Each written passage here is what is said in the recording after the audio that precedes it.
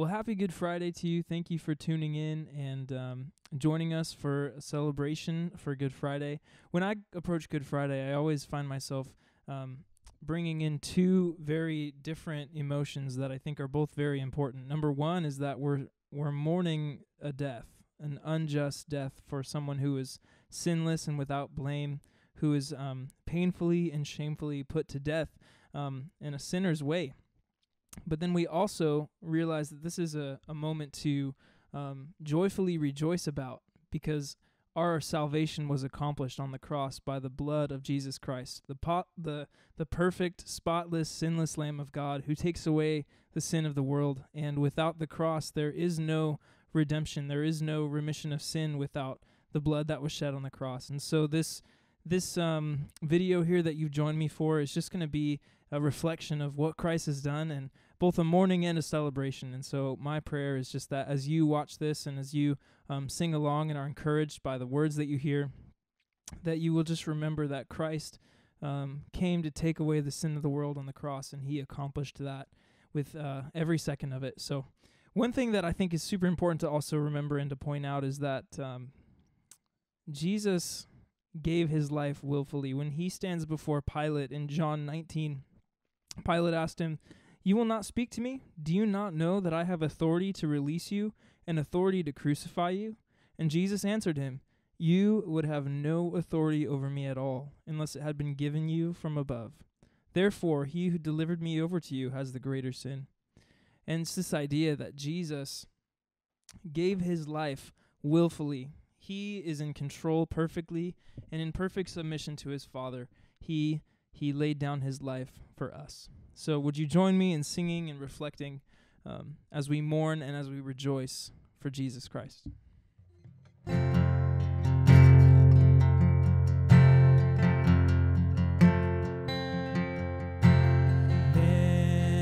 of sorrows, Lamb of God, by his own betrayed, the sin of man and wrath of God has been on Jesus laid.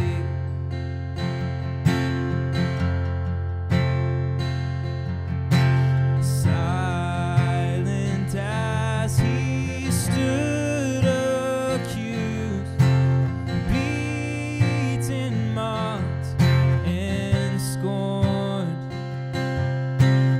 bowing to the Father's will, he took a crown of thorns. Oh, that rugged cross, my salvation, where your love poured out over me. And now my soul cries out, hallelujah, praise and honor unto thee.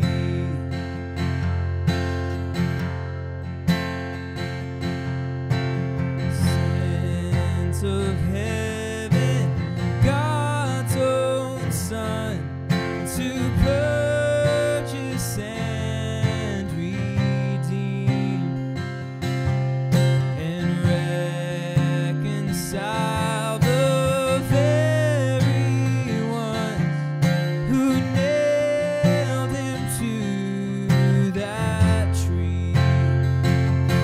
Oh, that rugged cross, my salvation, where your love poured out over me. Now my soul cries out, hallelujah, praise and honor unto thee.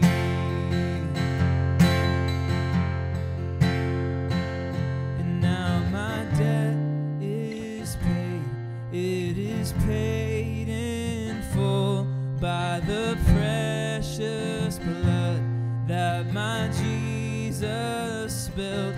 Now the curse of sin has no hold on me. Whom the Son sets free, oh, is free indeed. Now my debt is paid, it is paid in full by the precious blood that my Jesus spilled. Now the curse of sin has no hold on me. Whom the Son sets free, oh, is free indeed. On that rugged cross, my salvation, where your love poured out over me. Now my soul cries out, hallelujah,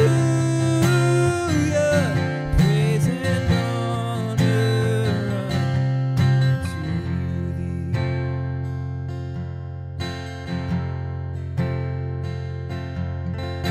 See, the stone is rolled away, and behold the empty tomb. Hallelujah, God be praised. He's risen from the grave. Oh, that rugged cross, my salvation, where your love poured out over me. Now my soul cries out, hallelujah, praise and honor unto thee. Praise and honor unto thee.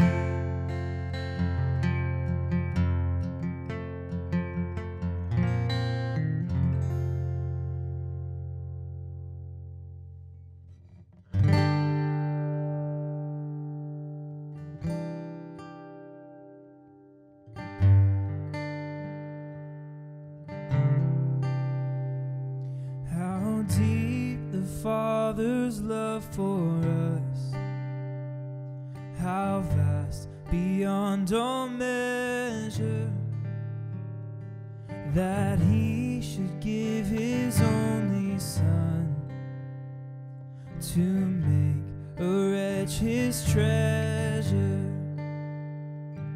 How great the pain of searing loss, the Father turns His face away,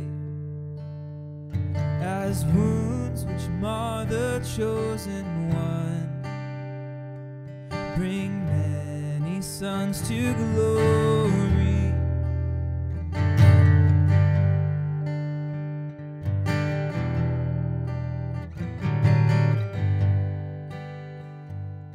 Behold the man upon the cross, my sin upon His shoulders.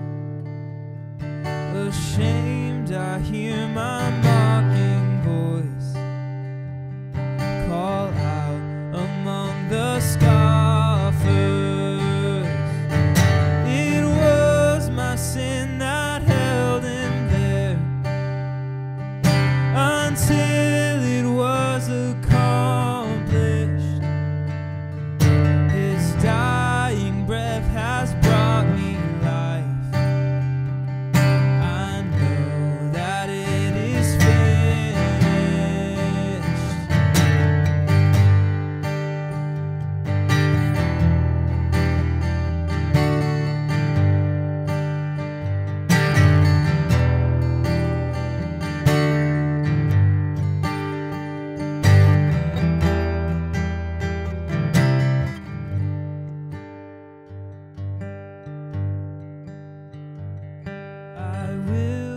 boast in anything.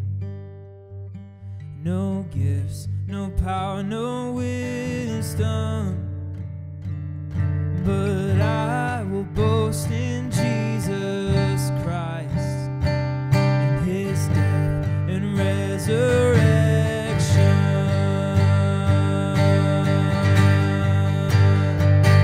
Why should I gain from his reward? I cannot give an answer, but this I know with all my heart: his wounds have paid my ransom. Why should I gain from his reward?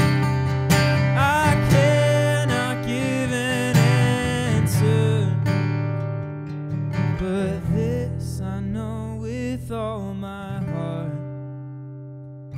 his wounds have paid my ransom. But this I know with all my heart: his wounds have paid my ransom.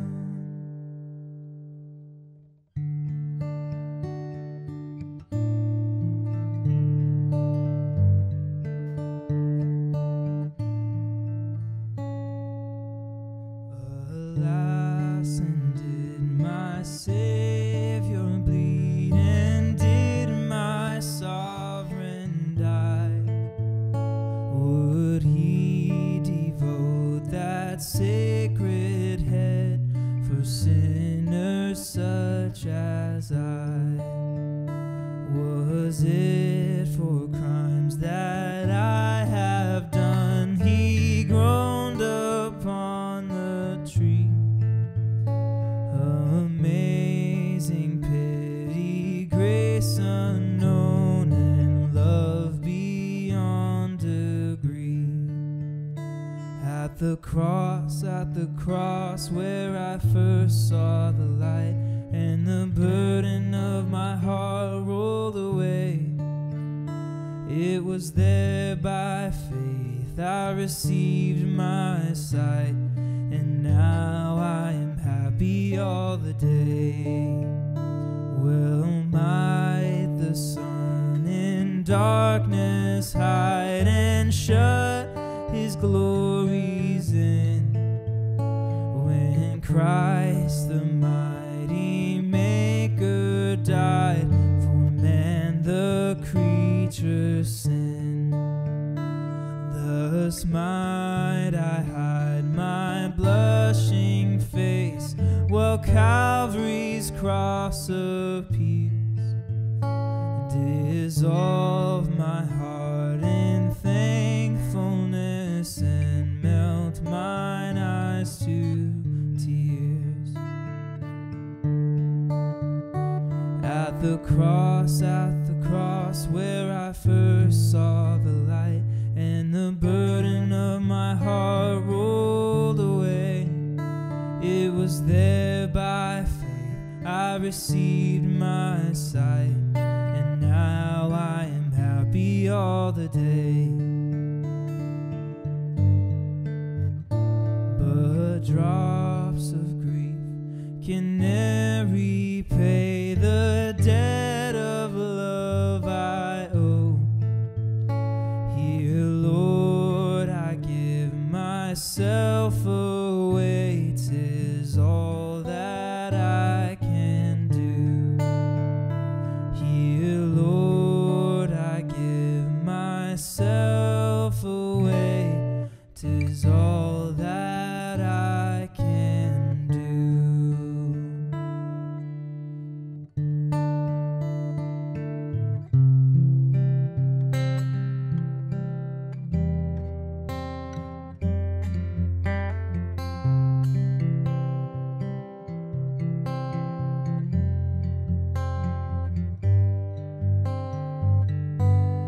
Cast my mind to Calvary, where Jesus bled and died for me. I see his wounds, his his hands, his feet, my Savior on that cursed tree.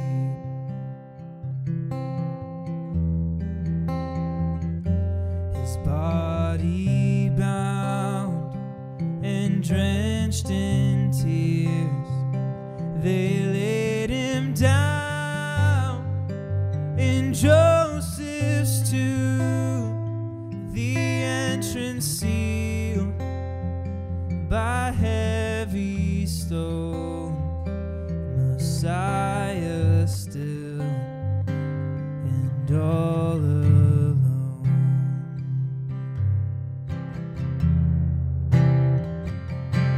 Oh, praise the name of the Lord our God.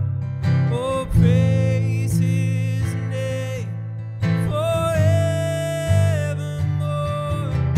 For endless days we will sing your praise. Oh Lord our God.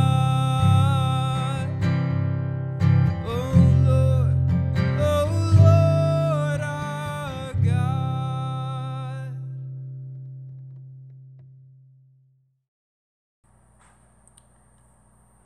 Greetings to your Grace Point Fellowship. It's my privilege to be able to be asked to share some of my thoughts and considerations as we look at Good Friday and the cross. We can pause and remember what the cost of our redemption was.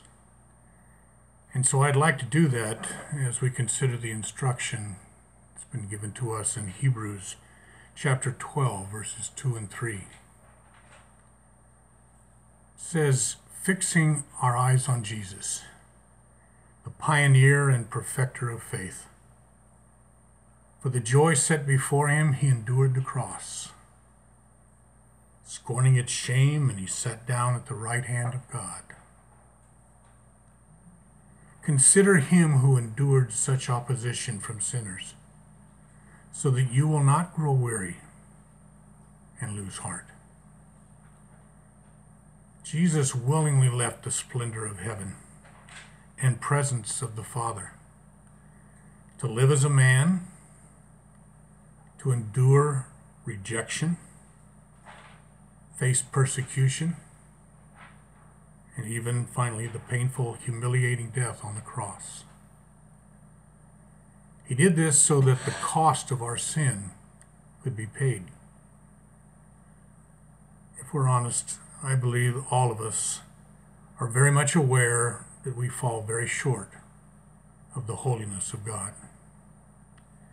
Our best thoughts and words and actions don't come near the purity of God's.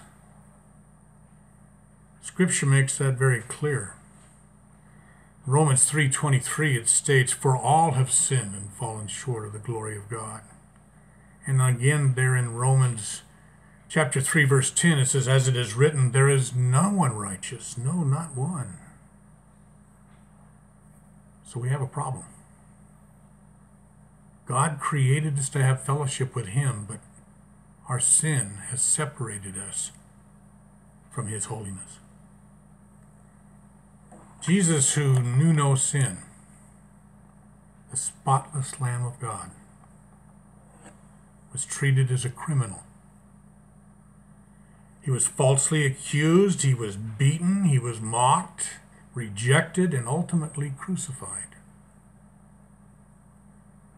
Crucifixion was a means of execution that was perfected by the Romans to be a slow and excruciatingly painful way to die. It was reserved for the most heinous of offenders, the worst of the worst. It was there on the cross of Calvary that the awful weight and stench of sin was placed on Jesus. The holiness of God requires sin to be removed, erased, atoned for. If God were to ignore sin and pretend that it's not there, and allow it to continue without consequence, then he would, in essence, be condoning sin. Sin must be judged, or God's holiness is forfeited. So the price tag for the cleanser that takes away the stain of sin is death. Romans chapter 6, verse 23 is very plain. For the wages of sin is death. A wage is something that you earn. You have to do something in order to receive a wage. Well, that's both positive and negative as far as consequence. And in this case, the negative is that our sin is what we have done, and what we have earned is death. But God didn't leave us there with a debt that we could not pay. Instead, he finished that verse by saying, but the gift of God is eternal life in Christ Jesus our Lord. It takes a sinless offering to scrub away sin, and Jesus is the only one that can do that. He willingly endured the shame and the pain so that he could cry out from the cross, "It is finished." The debt has been paid. The reason for his coming has been completed. Having remembered the cross and all that that entailed and all that Jesus accomplished and endured there, we can go back to the text that I started with, and that's in Hebrews chapter 12. I'd like now to go to verse 3, because out of the context of verse 2 and all that Jesus endured, verse 3 now has a considerable meaning for us. God states in verse 3, "Consider him who endured such opposition from sinners, so that you will not grow weary and lose heart." We have a Savior who understands us and has been there and done that. He endured so much in order to give us everything we need for victory in life and the hope of the future. Hebrews chapter 4, verses 15 and 16, is a very favorite passage of mine. In it, God states, "For we do not have a high priest who is unable to empathize or sympathize with our weaknesses, but we have one who has been tempted in every way as we, yet he did not sin. Let us then approach God's throne of grace with confidence, so that we may receive mercy and find grace to help us in our time of need." Jesus understands being tired, overworked. He understands and has felt the unrealistic demands of others being placed upon you. He understands disappointment and physical pain and grief.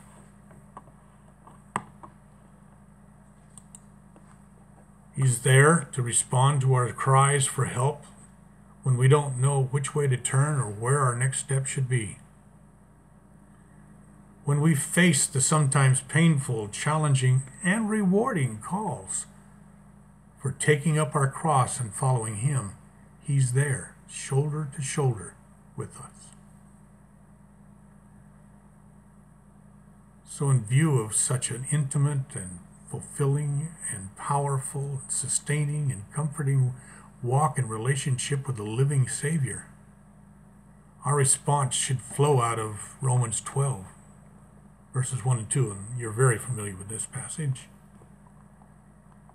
"Therefore I urge you, brothers and sisters, in view of God's mercy, to offer your bodies as living sacrifices, holy and pleasing to God. This is your true and proper worship.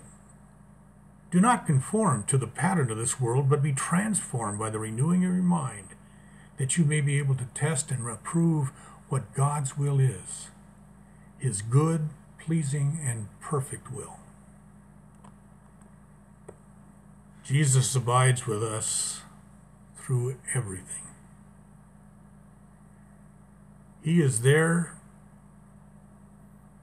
when we face any kind of issue or problem or challenge.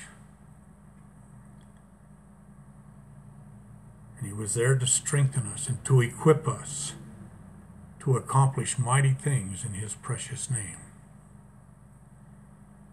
So whatever sacrifice we are called to make can never measure up to his sacrifice for us all. And so on this Good Friday, when we contemplate the cost of our redemption, we remember what Jesus did, but we also remember that he's no longer on the cross. We look forward to Sunday when we celebrate a risen Lord. God accepted his payment on that cross and shows us that by removing Jesus from the tomb, we have a living Redeemer, a living hope, and a living, sustaining, powerful ally through all of the uncertainties of this life. God bless you, Grace Point, and all who are thinking and considering what Jesus has done. May you also bring him into your heart. Love you and wish you a very blessed and peaceful day. Bye-bye. Well, good afternoon, Grace Point Fellowship Church. Pastor Randy here, and I am excited to surf off of what Jim Hare just shared with us a moment ago as he focused our attention on the cross and he talked about sacrifice. And just a few moments at the end of my time with you, I'm going to invite you to join me in a time of partaking of communion. So hopefully you've gotten this cue already through email or through another Facebook post. But if not, you can just find a little bit of bread in your house and some juice, grape juice. If you don't have that, you can use any kind of liquid. If you didn't know this, in the early church, the church gathered in homes. What we're doing now and finding an anomaly was a regularity for the early church. And when they met in homes, they would have a meal together. And they called them love feasts. And in the context of their love feast, they would actually take communion. And they would take the cup and the bread, and they'd break it, and they would remember how Jesus did this, and they remember his words. And we're going to hear those words in just a moment. But I wanted to give you the broader context of what that passage is taken from in 1 Corinthians chapter 11. And I want to bring it to you because here's the deal. We know that this is a difficult crisis. It goes without saying. But as we look at Scripture and how God deals with his people, he never allows a crisis without a desire to shape the character of his people. And as we're working through this difficult time together, there is something that God is saying to us in this, and he's almost like he's saying, pay attention. And we got to get this, because if we don't get this, I'm concerned for what else he might allow to come upon the church if we don't. So we really need to listen up to these words, and we need to listen up to God's voice during this difficult time so we can capture what is it that God is trying to communicate to us as his church. And there's basically four kinds of believers that are going to come out of this particular trial. And I want to talk to you about those four, because at the end of this, we're all going to have to decide which one of those four are we going to become. And the first kind are people that are going to come out of this even more selfish and more self-centered than they were going into this difficult time, this COVID crisis. And what I mean by that is that this crisis is going to cause them to be more focused on themselves, more concerned about getting their needs met, more concerned about what can be done for them. There's going to be more of a scramble to get everything that they can get in this world and in this life, because they really haven't been pressing into Jesus and clinging to him. They haven't really believed that Jesus is all that they need. They've just been singing it and saying that God is all that they need.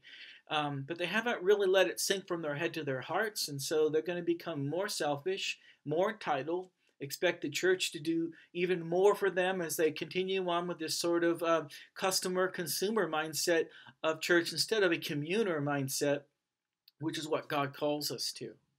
And so some people are going to become more selfish and more self-centered even within the church. Then the second kind of people are those that they're going to become more stressed out. This is going to create more fear in them. And ultimately that's going to be because they haven't truly learned how to trust that God is in control. And so there are a lot of things that cause fear in our lives, and you've heard me preach on this. Some of these things are real things. They are things that should cause fear in our lives, because it's that sense of fear that God has given to us that can protect us and help us to respond in a way that could save our lives. But then there's perceived fear. And there's been a lot more perceived fear in this from believers even who have not really learned that God is their good shepherd. God wants you to learn this lesson now through this COVID crisis, that you can press into him, you can cling to him, you can come to him, you can feel his presence like a sheep feels the presence of a good shepherd. And if we don't learn that lesson, we're going to come through this even more stressed out. Why is that? Because we're going to be reminded that it's a whole lot more out of our control than what we already knew. There's already talk that this crisis, it could be coming in waves, and it might be a seasonal thing like the flu, especially if we don't get a vaccine. So God is trying to teach his church and his people to fear not, to look to him as the good shepherd, to cling to him, that we can have a sense of supernatural peace that washes over us and prevails amongst the people that we interact with, that he would get the glory, that they would say, what is it about you? How do you keep calm? When everybody else seems so panicked, how do you find peace? But if we don't learn to cling to God, then we're going to be more stressed out. The third kind of person are those who become more cynical. They're going to become more suspicious. They're going to sneer more. They're going to become more sarcastic, because that's going to be their coping method. It's going to be like, oh, here we go again. And they're going to bring that attitude into church, just sort of cynical, sneering. Oh, we've tried that again, and look, we just ended up with this situation. Why? Because, again, feeling out of control, feeling like no matter what we do, it's really not going to make a difference. And that's my concern for his church. It's like if we do not learn what God was teaching to the Corinthian church here through Paul's writings, then we're going to end up a lot like the Corinthian church, a church that had everything going for it in terms of wealth, in terms of being a place of prominence, in terms of being a place of influence, that we would have all these things going for us and not learn how to harness it to further the mission of the church. And so God has amazing words for the church then, and by extension the church today, so that we don't go on becoming more selfish, more stressed out, and more cynical than we were before going into this crisis. And so I'm going to read for you the passage, and you're going to see these three things, and then I'm going to talk to you about what God's solution is. So Paul writes, beginning in verse 17, in the following directives I have no praise for you, for your meetings do more harm than good.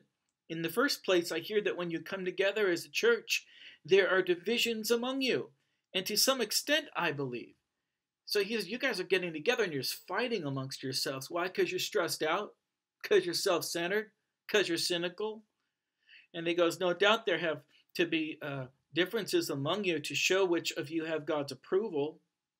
So then when you come together, it is not the Lord's Supper that you eat, for when you are eating, some of you go ahead with your own private suppers. As a result, one person remains hungry and another gets drunk. Don't you have homes to eat and drink in, or do you despise the church of God by humiliating those who have nothing? What shall I say to you? Shall I praise you? Certainly not in this matter. He said, you guys have gotten so selfish that when you get to the house where you're going to have this love feast, where you're going to have a house church meeting, you're not waiting for those who are more hungry, who are more hurting, who are poor, who can't afford meat and to eat a lot of food. You're just gobbling it all up for yourselves and not leaving anything for those who actually need it the most. And you're missing out on the opportunity to be the hands and feet of Jesus, to be generous because you become selfish. And he goes on to say, verse 23, for I received from the Lord what I also passed on to you. And then he talks about that sacred moment where Jesus is in the upper room with selfish, cynical, stressed out people. They're called the 12 disciples. And all of a sudden you realize, gosh, they're a lot like us. And in that moment, in that sacred, holy moment in the upper room, Jesus, it says, the night that he was betrayed, he took the bread, and when he had given thanks, he broke it, and he said, this is my body, which is for you. Do this in remembrance of me. In the same way, after supper, he took the cup, saying, this cup is the new covenant in my blood. Do this whenever you drink it in remembrance of me. For whenever you eat this bread and you drink this cup, you proclaim the Lord's death until he comes again. And then he goes on to say, so then whoever eats the bread or drinks the cup of the Lord in an unworthy manner will be guilty of sinning against the body and the blood of the Lord. So he says, therefore, everyone should examine himself. Examine themselves before they eat the bread and drink from the cup. For those who eat and drink without discerning the body of Christ eat and drink judgment on themselves. That is why many of you are weak and sick, and a number of you have fallen asleep. In other words, a lot of you have died. But if we were more discerning with regard to ourselves, we would not come under such judgment. Nevertheless, when we are judged in this way by the Lord, we are being disciplined so that we will not be finally condemned with the world. So then, my brothers and sisters, when we eat and gather together to eat, you should all eat together. Anyone who is hungry should eat something at home so that when you meet together, it may not result in judgment. What's he saying? He's saying, don't be so selfish. Don't be so stressed out. Don't be so cynical and suspicious of other people. Do what Jesus did and be sacrificial. How do you be sacrificial? You surrender what you thought you had a right to. You surrender what your entitlements are. You surrender your privileges for the sake of another. You surrender your preferences. You get outside of yourself and you sacrifice. Jim talked about sacrifice. Did you know that he's a Marine? He fought in Kasem in Vietnam for our freedoms. He knows a lot about sacrifice. Jesus said, be like that. Be willing to give of yourselves to other people the way that Jesus gave himself for you. And so in that upper room, and if you would take your elements now, the cup and the bread, in that context of selfishness, and people stressed out, and people being cynical to the point where they're bickering in the upper room about which one of them is going to be the greatest in the kingdom of God. In that moment, Jesus put a cloth around his waist and a small basin of water, and he knelt down and he washes the disciples' feet, those stinking feet that had walked in those sandals for miles and miles, one after the other, kneels down in this upper room on his knees, washing their feet to remind them that those who come through adversity and calamity are those who learn about surrender and sacrifice. So, beloved, in this context, in the midst of this crisis, on this day, Good Friday, I invite you to join me. Not just in taking of these elements, but beyond this, to lay down your rights, to lay down your entitlements, to lay down your privileges, to lay down your preferences, to stop bickering among one another in your household where you felt like there's been a moment of friction, and to love and to serve and to sacrifice. And in so doing, we'll find ourselves coming through this like Jesus. Not bitter, but better. And so with that being said, Jesus, on the night that he was betrayed, he took the bread and he broke it and he said, this is my body given for you. Take and eat. Let's take and eat.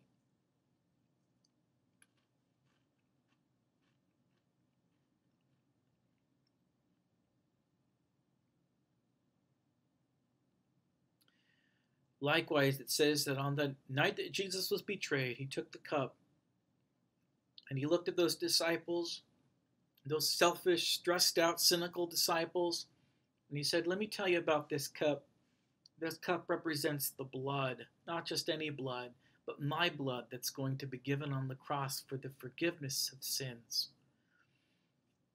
And so he said, "Take and drink in remembrance of me."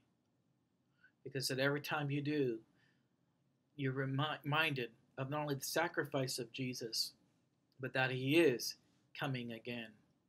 So let's take and drink.